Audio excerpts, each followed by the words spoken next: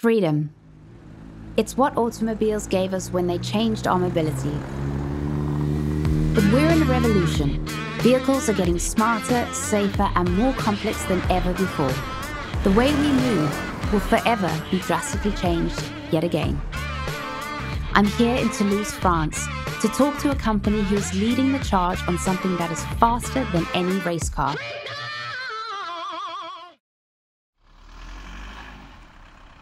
Let me clarify that. I wasn't talking about the vehicles being fast. I'm talking about the breakthrough technology that is powering them. So EasyMile is a technology company, driverless technology to be exact. So that means that we are putting the brains on a vehicle to make it driverless. There is an autonomy scale, right? 1 to 5. Yep. Where do you guys kind of sit on that scale? So levels 1, 2, and 3 is when there's some level of human presence inside the vehicle. And level 4 is where it starts to get really interesting. So in the industry, we call that fully driverless or no operator. So it means completely removing any human from inside the vehicle. So the vehicle really does know how to behave and anticipate situations and run its route completely on its own. For those who might not know, let's quickly break down those levels of autonomy. Levels 1 through 3 require human intervention for assisted driving tasks, such as automatic braking and steering assist. At levels 4 and 5, the vehicle relies entirely on sensory input to handle all driving tasks and make decisions independent of human input. A variety of sensor types like camera, radar, and LiDAR are used at each level to improve vehicle perception for overall safety. Simulation is critical to the design, verification, and validation of these sensors. The higher the level of autonomy, the greater the need for simulation. But what we're seeing now is that more and more of our use cases and where the vehicles are being deployed are at level 4. No humans. No human inside the vehicle Okay. at all. There is still a human in the loop, so that vehicle will be being supervised remotely.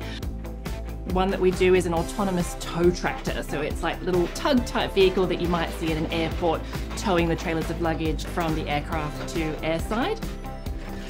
And the other one that we autonomize is a passenger shuttle. So it's a sturdy passenger bus that will drive up and down autonomously, obviously, closing what we call first and last mile gaps. That might be providing a service on a campus, a medical site, a business park, or it might be connecting, that last stretch between the train station to the bus stop or the parking lot to the entrance of a building, and obviously doing that without a driver on board, completely autonomously. That is very cool. Yeah. This is fascinating, but I've got to experience this firsthand.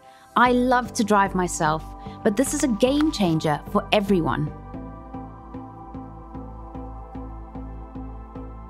I mean, I'm still amazed that we're on this bus and no one's driving it. It's incredible. Yeah, I know. There is no driver here, only for some situation a remote operator. We have a very complex computer that replaces the brain, Right. and communicate to what we call the low-level architecture in order to manage the steering, the traction, the braking, and so on. I mean, that's way beyond what I know, but that's what your job is here for, and it's brilliant. It's very exciting. Thank you. I think one of the main things that would be on everyone's mind is, what if the vehicle gets hacked? Like, that's a big problem, right? So it's your job to make sure that doesn't happen. How do you work with ANSYS to ensure the safety of the vehicle? Yeah, so here we are talking about very complex systems made by a system architect at EasyMile. And based on that, our mission is to analyze all the potential scenarios, so the failure, which is the safety engineering, and all the potential malicious attack. You have to know also that all the safety and cybersecurity demonstration for a complex system is very, very complex. So it's heavy demonstration, and for that we need tools. We need complex tools to do that. So it's the main reason we use this ANSYS solution. That's great.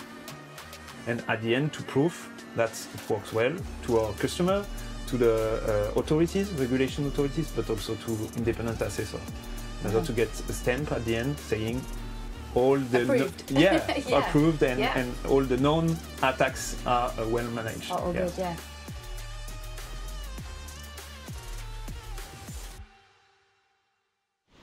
With EasyMile using simulation to make the brains of autonomous vehicles, let's investigate the sensors that give the brain its information about the world it's operating in. Next stop, Tel Aviv, Israel. And what we do in Innoviz is developing LiDAR and perception software for self-driving cars and for robotics in general. LiDAR may seem like black magic, but it is very real. LiDAR stands for light detection and ranging, and it is a type of sensor that uses pulsing invisible laser beams to scan an environment and produce an accurate 3D map. In autonomous vehicles, LiDAR scans its surroundings in real time, enabling cars to avoid collisions.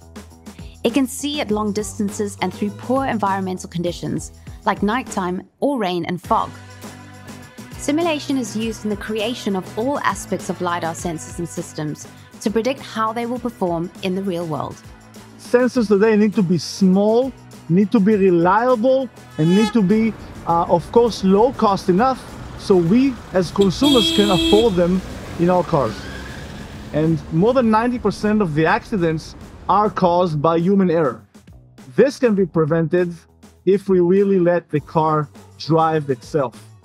And the sensor to enable that is LiDAR, because LiDAR can provide a very high definition 3D image of anything that happens around the car. And this is what the car's computer needs in order to be able to understand everything around it and in front of it with the accuracy that's needed for real, safe, autonomous driving. So developing the LiDAR was and still is super challenging because we need to take so many different conditions and requirements into consideration. And this is where simulation comes in critical. We do the design, analysis, prototyping, and validation. Again, everything in-house. And this is why we need the ANSYS software. We use both FEA simulations and CFD simulations for structural, thermal, and CFD in order to simulate our designs. Safety systems have become better. So if in the past this was mostly about passive safety, like airbags, today this is more about active safety, about the car's ability to prevent an accident in the first place. Delivering things to the world that keep people safe. This is really my passion. Join us next time on Driven by Simulation as we go back to the iconic car company where it all started for me.